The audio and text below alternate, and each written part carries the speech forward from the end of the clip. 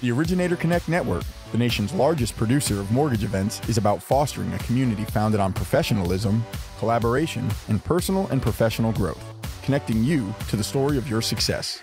Find an event near you at originatorconnectnetwork.com.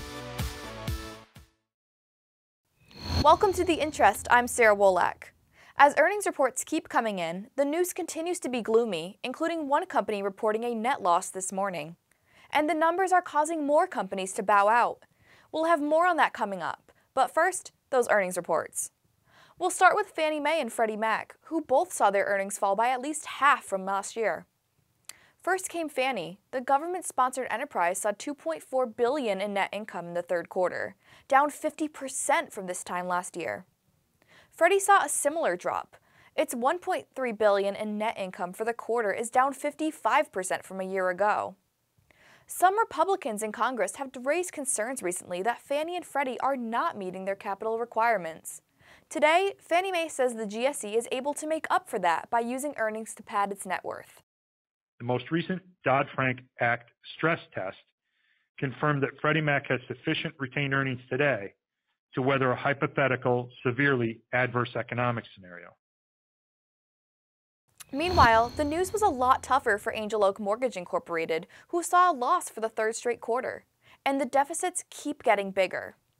Angel Oak Mortgage lost $83.3 million in the third quarter.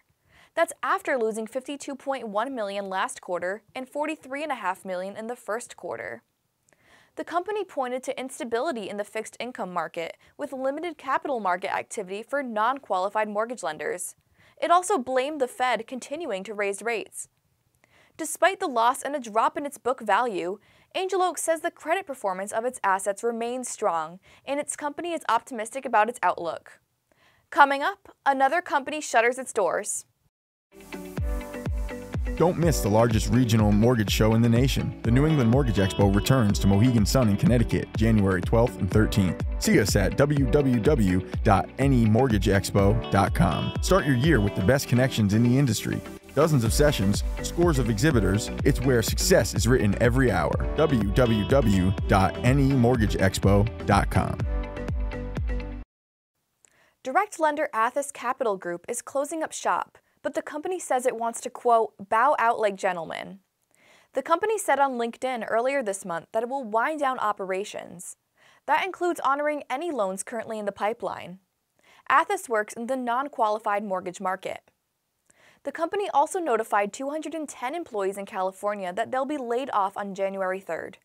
Since its founding in 2008, Athos funded more than 14,000 loans totaling $5.5 billion.